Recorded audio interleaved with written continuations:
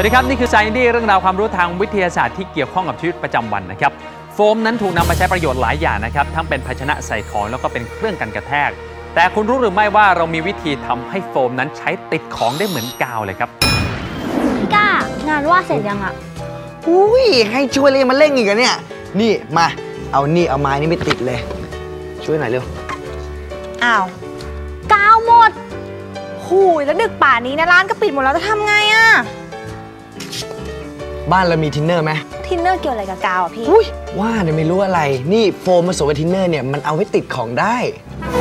โฟมผสมกับทินเนอร์ใช้ติดของได้จริงหรือเมื่อเรานำแผ่นโฟมมาผสมกับทินเนอร์โครงสร้างที่มีรูพรุนของแผ่นโฟมก็จะเสียไปครับโฟมของแข็งก็จะกลายสภาพเป็นของผสมเหลวหนืดซึ่งเมื่อนำไปทานแล้วรอให้ทินเนอร์ระเหยไปหมดโฟมของเหลวก็จะกลายสภาพกลับมาเป็นของแข็งทำให้สามารถยึดติดสิ่งของต่างๆแทนกาวได้ครับโฟมของแข็งที่เกิดขึ้นใหม่เราจะไม่เห็นเป็นแผ่นโฟมนะครับเนื่องจากโครงสร้างรูพรุนของแผ่นโฟมนั้นได้หายไปหมดแล้วครับโอ้